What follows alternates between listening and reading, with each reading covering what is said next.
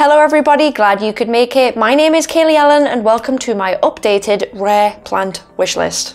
Now I know I did do a wish list sometime in, I think it was late January, and I think I've gotten, I don't even know how many plants I've gotten from that list, but I think more the point is, since I've done that wish list, I would argue honestly that quite a few things have changed. I think my taste in plants has definitely changed from what it was back then when I was making that wish list, so I thought I would do an updated one. When I started this channel, I did actually start this channel with a complete and utter love of Calathea. Now, I still love Calathea, but it would not be right to say that I don't love other plants now a lot more. I do still own Calathea, they don't really ever get a spotlight, so to speak, so I don't really talk about them. I do still love them, but I guess I'm kind of moving out of them a little bit. I do think this is a good thing rather than a bad thing though, because I do think it's more than, fine to try different things and see what you like. So that said, obviously I have become, I would say a lover or even a collector. I would go as far to say as a collector because it's getting that way, of rare aroids. Now I do have a wish list. It's good. Most of this wish list does feature aroids. However, there are a few surprises in there that one or two of you might not actually expect. I don't know. I want to see what happens with this. I do have my trusty tablet. It's plugged in because I forgot to charge it. So there you go, professional. Now, the thing with these plants is I've picked them, a lot of them based on sight. So I don't necessarily know, everything there is to know about the plant. I may have literally just seen it on Pinterest and gone, I like that, I'll have that. So I'm sorry if I can't give you any information about the plants. That's not the kind of video it is. I haven't really done any digging. This is purely based on aesthetics and something I would like to own. I haven't even double checked if I can own all of them. Some of them are so rare I will never own them. You'll see what I mean as we go down. Okay, let's start. So I've grouped these into categories because I didn't want to group them in order of rarity. It's not that kind of thing. It doesn't matter whether they're rare or not. They just happen to be quite rare, I guess. Maybe some of them aren't actually. So I'm going to start with my fern category. The first fern that I would really like to own, I cannot pronounce this, let me try. Selaginella.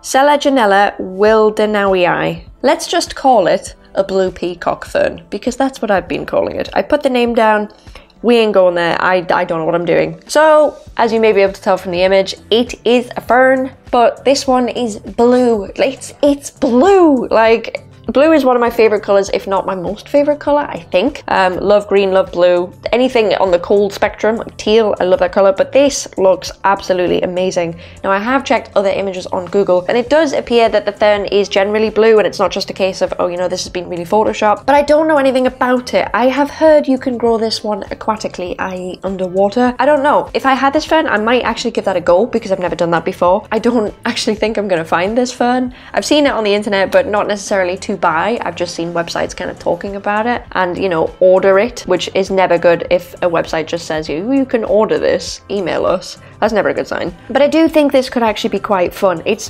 based on the blue. I'm not gonna lie, it's because it's blue. There is no, amazing thing that this plant does or anything like that. It's because it's blue.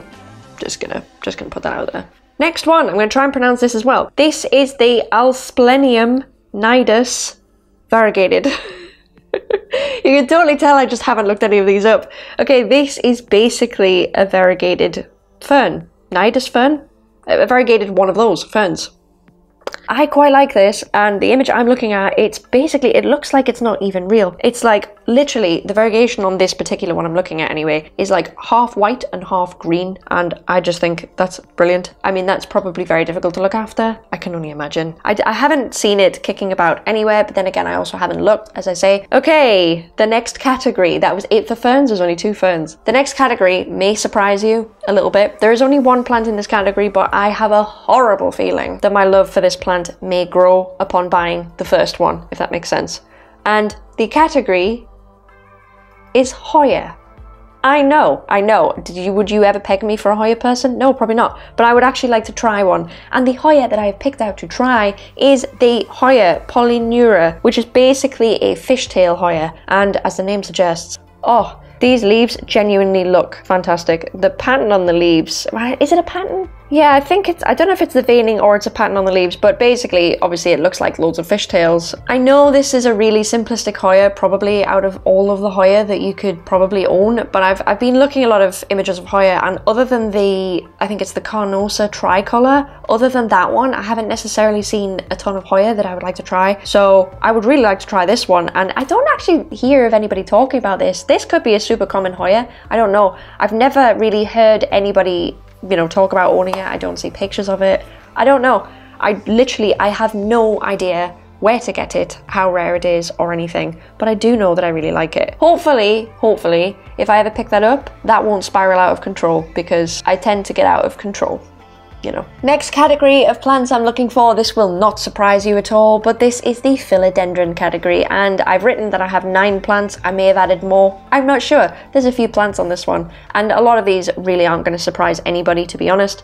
The first on the list, the philodendron, is the philodendron verrucosum. Oh my god, have you ever seen anything as good as this? The image I'm looking at now just looks amazing, and I can't even see the front of the leaf. It's like, it has wonderful frizzy stems, it has beautiful red backing, it has loads of veins, it's a big heart shape, and it's velvet. Like, where are you? I need you in my life. I think these are kind of coming, you know, on the internet here and there, but I never seem to catch them when they're on the internet. It really irritates me. I can never find one, but I'm still holding out. This is probably one of the top philodendron I'm actually looking for at the minute. I cannot wait for the day that I eventually get it, though. That is going to be an awesome, awesome day. Next on my list of philodendron that I would really love to own, again, no surprise to anybody, is the philodendron melanochrysum. I actually own a hybrid of melanochrysum crossed with verrucosum, but that doesn't stop me wanting the verrucosum and the melanochrysum. I know you might have thought that that might have placated me somehow. No, I'm sorry, no. I still need the other two. It completes the set. I need it in my life. I do think when this melanochrysum is juvenile, from what I've seen, the leaves are much, much shorter in length. The image I'm showing you probably right now of a one with much longer leaves, that happens when the plant reaches like quite a level of maturity. So I'm assuming whenever I get one, it's not actually going to be this big, and it's not even really going to look like that. It's probably going to look a lot more juvenile. Not insanely rare, I don't think, but really hard to get a hold of because I just think they're so sought after. Next on my wish list, we have the philodendron gloriosum. Oh, again, big hearts, beautiful veining, velvety philodendron. Done. I think this philodendron is actually a philodendron that a lot of people seem to want when it comes to, you know, your big heart-shaped, more luxurious philodendrons. This one does seem to be on the top of most people's lists for that. To be honest, I've found most of the plants on this list in general from rare plant indexes, but that's probably no surprise to anybody. And to be honest, like, rare plant indexes, I'll say it now, they are just terrible for everybody's wish list. Like, please do not think that you guys watching at home right now are immune from any of this, because this list that I'm making completely and utterly proves, like, they're just dangerous. Like, don't watch them. Don't watch them. Don't watch my videos, guys. Just don't. It's not good for anybody. Next up on the list is the philodendron ploumanii. I don't know how to say that. Ploumanii, I don't know. But here it is. It's beautiful. It's glossy. It's not velvety like a lot of the other big philodendron. And it has a lot of dimension in the leaves. I keep using this same image because I love it so much. It's got so much like shading, and I guess dimension is the word that I want. I just love it. I don't think this is too difficult to get a hold of. I think I can source this. I'm just not in any rush because I have a lot of plants at the minute and I'm still working out how to get around that. So I am on the hunt for this. Don't know when I'll find it. Who knows? Now the next one has only been added to my wish list recently, and I could replace it with something else that would, you know, possibly fit the bill here, and that is the philodendron micans or micans. I'm not sure which one it is, but it's basically it's kind of like the philodendron scandens, which you probably can't see it. It's right there, just above my fingertip. It's basically like a velvet version of that. And very recently, I just sold my philodendron Brazil, and I would like to replace it with something. So I do kind of want something to mirror my scandens there. So maybe this, maybe a different kind of trailing philodendron, I'm not sure. But it's kind of, I want to buy this specifically to replace that. So if you know anything similar to this, i.e., you know, trailing hearts, then please just write something in the comments if you've got any recommendations on what might look nice. But yeah, it's to go in the other room, which you guys may have seen in my houseplant tour, and it is to mirror the green scandens that is back there, because it doesn't live there. Next on the list is something that I'm not expecting to find it. It's more of like a mythical addition to my wish list, but it's beautiful and I'm really taken by it, so I'm going to include it, and that is the Philodendron patricii. I can't even say it. Patricii, not patricii. Patricii. Really long leaves, really beautiful, bright, like main vein running down them, and it's just like, it's just ruched. It's wonderful. It's absolutely wonderful. I've never seen these sold. I'm just going to go out there and say it. I've never seen them sold, with the exception of NSE, obviously. I haven't seen any of this stuff sold, so not expecting to find that. The next Philodendron I have on my list is like, I actually want this a lot more than a lot of the other Philodendron, just because it completes the set, and I am really, really in love with this style of Philodendron, should we call it? And that is, if anyone remembers the rare plant index I did on Philodendron, if any of you remember the Philodendron Magic Mask, that is what is on my wish list. It is basically, it's like one of these, and I mean, how well you can see it, hopefully it's not blurring out too much. It's basically like one of these, only it's variegated. It does seem to be different to the Florida Beauty. I keep going back and forth wondering if it's the same or if it's different. I think it is different. I don't think it's a made-up plant, because sometimes people do that. They'll say, oh no, it's not this Philodendron, it's this other thing, and it's like, no, you made that up, stop it.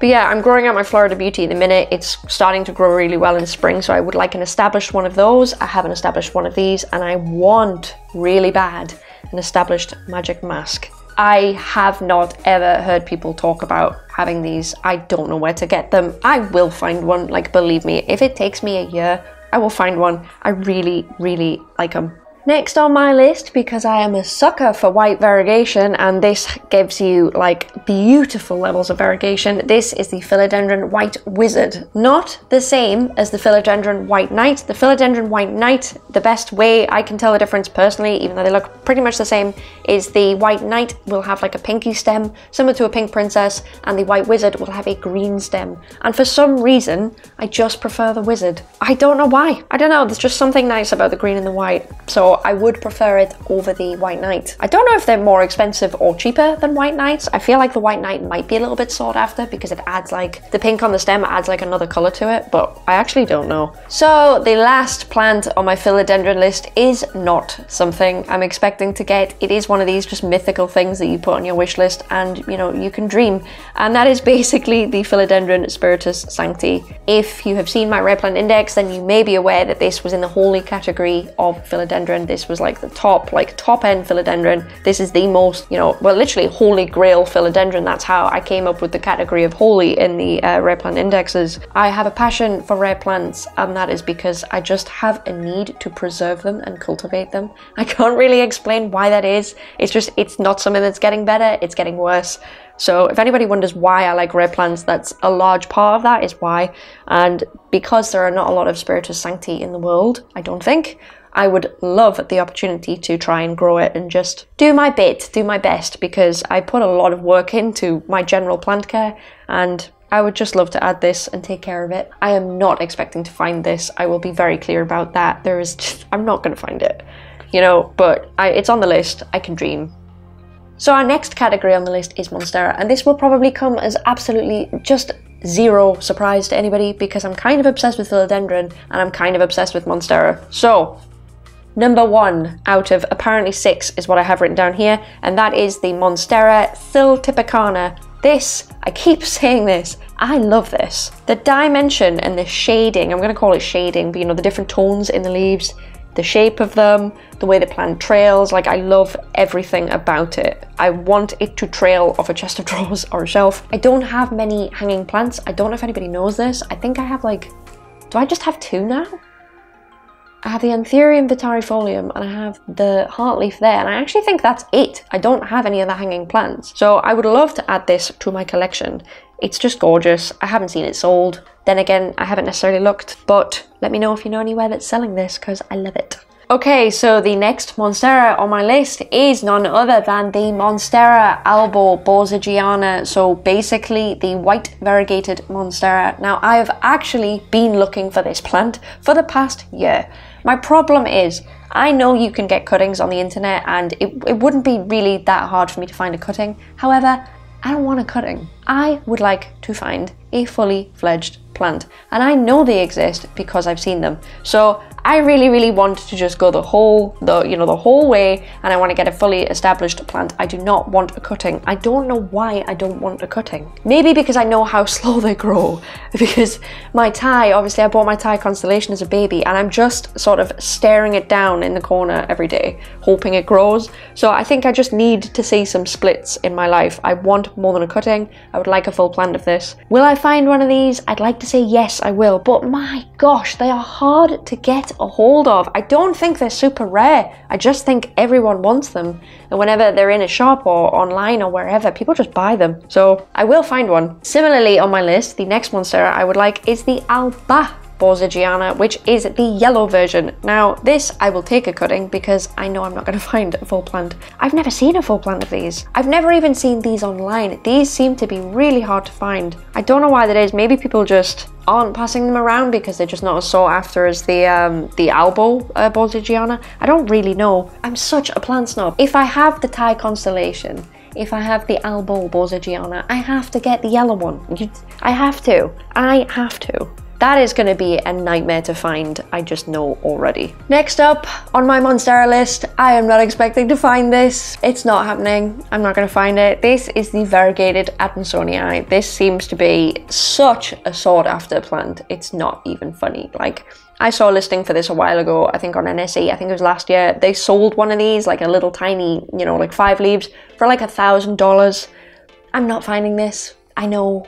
You know, don't come for me. I know I'm not finding it, but it just has to go on the wish list because we all have aspirations, right?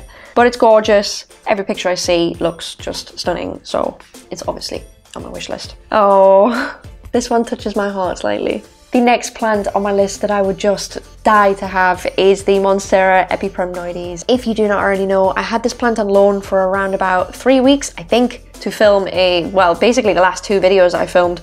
And I really fell in love with it. I don't know what it was. I just want one. I can't explain it.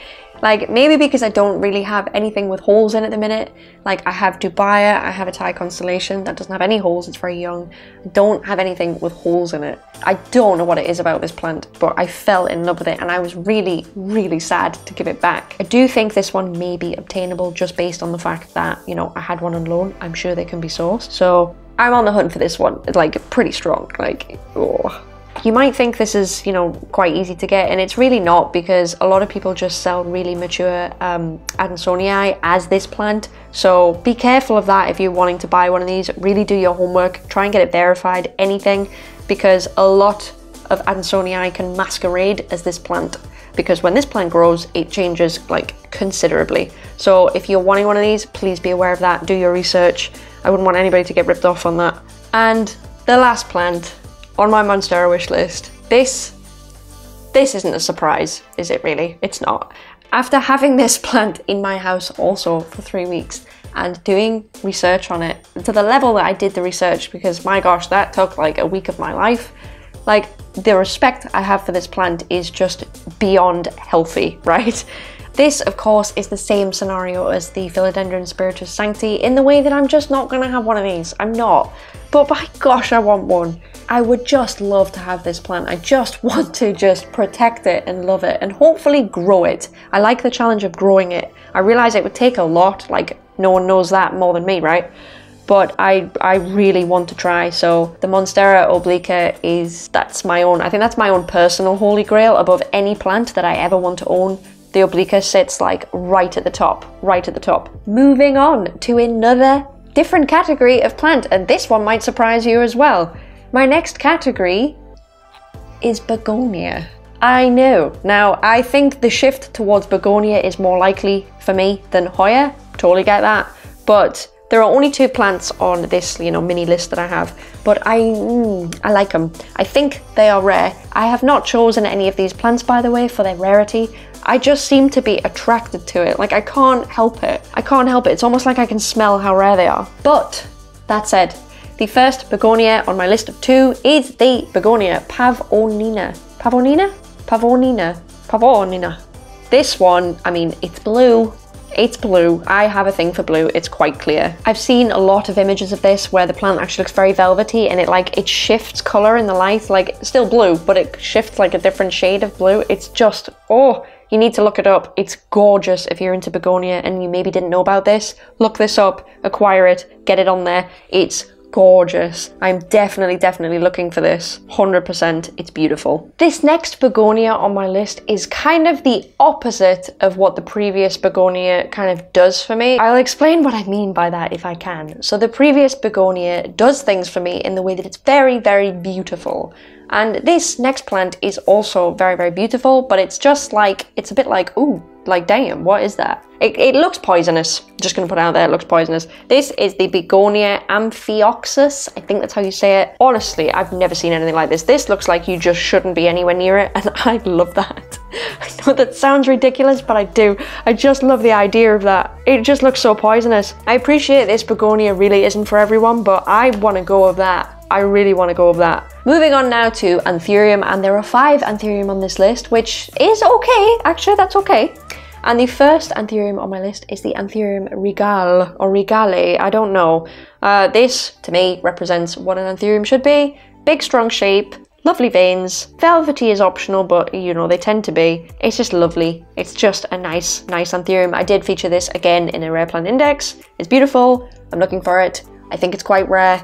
Not expecting to find that, you know, anytime soon without a bit of digging. The next plant on my wish list I have mentioned before on the rare plant index that I did when I got to the end of it, which is the Queen Anthurium dark form. So I have the regular form, if nobody knows this already, I have the regular Queen Anthurium, but the dark form looks amazing and I need it because it completes a set. It's light and dark, it's gorgeous. I could do a really beautiful display with both of them together.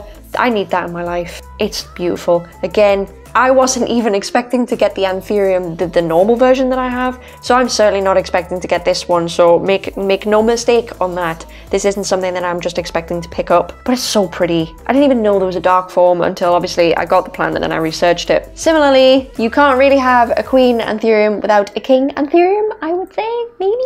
Maybe I'm just obsessed. I don't know. But this is the Anthurium veitchii, also known as the King Anthurium. Again, nice. I'm not falling in love with it. It's more like, you know, you can't have queen without a king. It needs to be a nice little set. That's kind of the reason that I'm going for it. I just have this inner desire to just complete the set and make a beautiful display out of, you know, the 3 of these plants that I've just mentioned. I don't know why. Oh, lovely. So the next plant, I kind of see this as like a sister plant to an Anthurium that I already own, and I just think it'd be a beautiful addition because they're similar but different, and I actually want to experience the difference in these plants in person because it looks so good. But this is the Anthurium wendlingeri, or Anthurium wendlingerii. We'll go with that. This is a beautiful long hanging Anthurium. It's kind of like belts that just hang, but the belts have like a very slight ripple in them, but they're velvet belts. Just imagine that for a second. Not only that, but the blooms, and I hope this isn't just, you know, some of the images I've seen and it's not actually like this, but the blooms on this have the most amazing, like, tumbling spiral shape. I'm looking at a picture of one now. I don't know if you can see that. Yeah, you can. It's all like again, I'm probably not going to find it because it was, you know, not easy to find the Anthurium vitarifolium. That was hard to find. This one will be harder, I think. The last Anthurium on my Anthurium part of my wish list is, I guess I would like to own this one because it is different from a lot of other Anthurium that I still like. So it's kind of different, but it has all the hallmarks of the things that I like in an Anthurium. And that is the Anthurium forgetii, or forgeti, or however you pronounce it. It's nice. It has the same veining as kind of like an Anthurium crystallinum or crystallinum, but it's actually, the shape of it's so weird because it's not really heart-shaped, it's just round at the top, so it's kind of like a teardrop shape. I find them quite unique. I do think these are quite pricey. I don't think I'm getting a hold of this either without spending some serious buck but I do like them. They are very different. It's an anthurium that I feel like it's worth adding to a collection because it is different. It's not, you know, more of the same thing. On to a new category on my wish list, and there is only one plant in this wish list, and that is only because I think I haven't actually looked into the species beyond seeing this plant, you know, popping up on Instagram. So it's not like that I wouldn't find any other plants in this category. It's just that I haven't. So the only plant in the Aglaonema section is probably of no surprise, and that is the Pictum tricolor. If you do not know what this plant is, it is wonderful. It is velvety and it is camouflage. But when I say camouflage, it looks like actual camouflage. I think these plants are incredibly sought after. I actually think that people pay a lot of money for these. I can't confirm that, but I think these are really, you know, up there with variegated monstera for some reason, but they are wonderful. I've heard mixed opinions about care for these. Some people are saying they're really easy. Some people are saying, oh my god, you know, put them in the wrong amount of light, they'll die. Water them, they'll die. Repot them, they'll die. So I don't know how easy or hard they are to care for. I've heard mixed things, you know, in the ether about this plant, so... Is this my last category? Oh no, we have 2 categories left, guys. I'm so sorry. Please remain strapped in your seats. My next category is probably of no surprise either, and that is the Alocasia category. Now, there are 4 in here. That's not 4, that's 3. 4 in here. One of them is from my original wish list, I think, and I think the other ones are new. And they've probably come from rare plant indexes because, oh, they're really dangerous. Quick little recap then of my original wish list, and the first plant on the Alocasia list is the Alocasia dragon scale. Now, I have found this plant on the internet. I know a few places that sell it, but for me, the price is a little bit high for what it is. For the plant to be in this many shops, I therefore know it is available, and if it is available, it can be bought somewhere for less. Does that make any sense? I do have a Alocasia silver dragon as well, so you know, you can't really be a mother of dragons, if you will, with one dragon. So this one has to be added onto that. I actually think it's nicer than the silver dragon that I have. Although the silver dragon that I have is kind of in rehab a little bit at the moment, but I must add this. I cannot wait to add this, but as I say, I just need the price to drop because I do think it's a lot for what it is. Even though it is a stunning plant, do not get me wrong, I think it's a lot for what it is. The next plant on my list, I also, you know, found out about through a rare plant index, and that is the Alocasia frydek. This is quite a simplistic plant. There's not a lot to it, but I do think the simplicity of it is what I like. Yeah, the velvetiness, the contrast, the simplicity, just all really, really nice. So the next plant on my Alocasia list, I would have included this in a rare plant index if I knew about its existence, but I didn't. So this may be a new one for literally all of you watching. I don't know how many people know about this. I don't know if it's the right name of the plant because I've tried doing, you know, Google hits on this and there's just nothing. But this is the Alocasia Aslanii? I'm gonna call it Aslanii because why not? So some pictures of this look kind of pink and some pictures of this look more purpley, but I have never seen this Alocasia before. I'm fully aware that someone probably will drop a comment in my comment section telling me that they're super common where they live, but I just haven't heard of these at all. This is completely new to me. Please let me know if you've heard of this before because I don't see it being talked about. I don't see photographs of it. I don't see it. It looks cool. What is it? We don't know. We don't know. Last on my Alocasia list, we have another plant from the Rare Plant Index, and that is the Alocasia nebula. I think it's nebula. It could be Nebula imperialis. I will look that up and I will put the right name here. So basically, disregard whatever I say. Editing Kaylee can sort it out. This seems to be another very fleshy Alocasia, similar to, you know, the dragon scale, the silver dragon, the black velvet. And that attracts me a lot because I feel like they're quite easy to care for against, you know, other Alocasia like stingrays, zebrinas. I just find them a bit easier. There is no harm in having an easier plant these days because, as I say, I have so many, so the easier the better, really, to be honest. But I kind of want to add this to my collection because I do think my Alocasia collection is quite small. I know what I have. I have stingray, zebrina, Copria, Black Velvet, Silver Dragon, Calidora? That's not that small, is it really? Moving on to the last category I have on my rare plant wish list, and that is a new category for me. I technically own one of this type of plant, but I just really want to own this other one because I only saw this about a week ago on the internet. I didn't know about its existence, but every image I see of this plant on Instagram, it really does live up to its name. And that is the Dieffenbachia reflector. This is brilliant. Every single image I look at, it just looks wonderful. I hope it's not a trick. I really hope it's not a trick. It seems to be quite velvety, which attracts me a lot. I love my velvet. It kind of has vibes of an Aglaonema pictum.